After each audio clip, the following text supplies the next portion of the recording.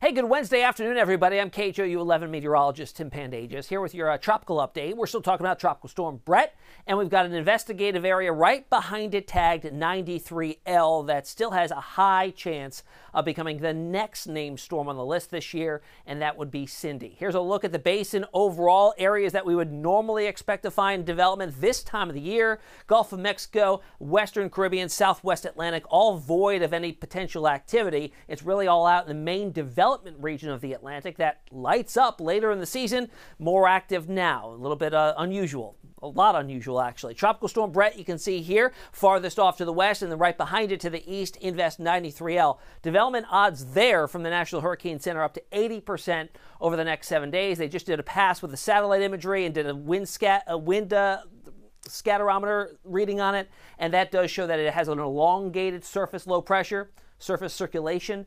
But the winds are still not high enough, and also we're not seeing the shower and storm structure with it being exceptionally organized just yet. It's getting there. It'll probably take another day or two before we see Cindy, or at least a tropical depression forming from 93L. Here's a look at Bret right now. A difference from yesterday. It's stronger. 60-mile-per-hour winds now. When we talked yesterday, it was only at 40 miles per hour, so that's a significant jump in intensity. It's now a mid to higher end range of a tropical storm. It goes all the way up to 74 miles per hour before we go over to a Category 1 hurricane. And on satellite imagery here on the infrared, remember we use this filter to take the temperatures of the cloud tops, colder cloud top, stronger convection.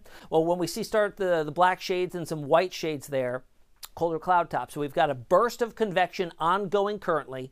Hurricane hunters are currently in the storm doing some recon, and that data will be put into the models for intensification purposes as we go forward in time as it gets closer and closer to the Windward and Leeward Islands. Barbados, the farthest to the east there, will likely see the brunt of the impacts first tomorrow night into early Friday. All right, here's a look at visible satellite imagery.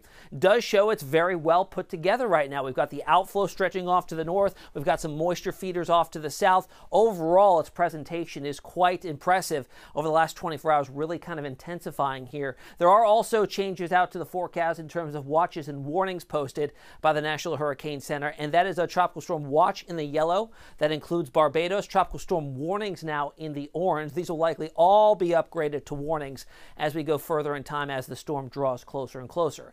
Updated track from the Hurricane Center as well does show it maxing out at 65-mile-per-hour winds, so it's not too far off from its peak intensity now. Could it overperform? Certainly, but its window is likely closing as wind shear will pick up as it heads into the Caribbean Sea, especially just south of Hispaniola. Getting into this weekend, notice it's weakening down to 45-mile-per-hour winds with that increasing wind shear, tilting it over and shearing it apart. Now, right behind it, 93L, we've got still a tropical wave moving to the west-northwest at 15, winds at 30. Remember, we need 39-mile-per-hour winds or greater to get a tropical storm, but its development odds have remained steady for the last 24 hours. 70% chance in 2 days, 80% chance within the next 7. Overall, you can see the broad surface circulation here, and it is getting itself more organized, but it will take a little while longer. In terms of the computer model tracks on this, it does take it off to the west and then picks up more of a northwesterly component. There is a considerable spread the farther you go out in time here, so we'll have to watch it and see if it will remain a threat for the northern Windward and Leeward Islands. We'll see about that, but most take it off recurving out to sea, and potentially a problem for Bermuda if it doesn't weaken by the time it gets there. So that's the latest in the tropics right now with Bret and also Onvest 93L. That'll likely be Cindy the next time we talk. Keep in touch if you have any questions. I'm on every social media platform, Twitter, Instagram, Facebook, and also on TikTok. We'll see you again tomorrow.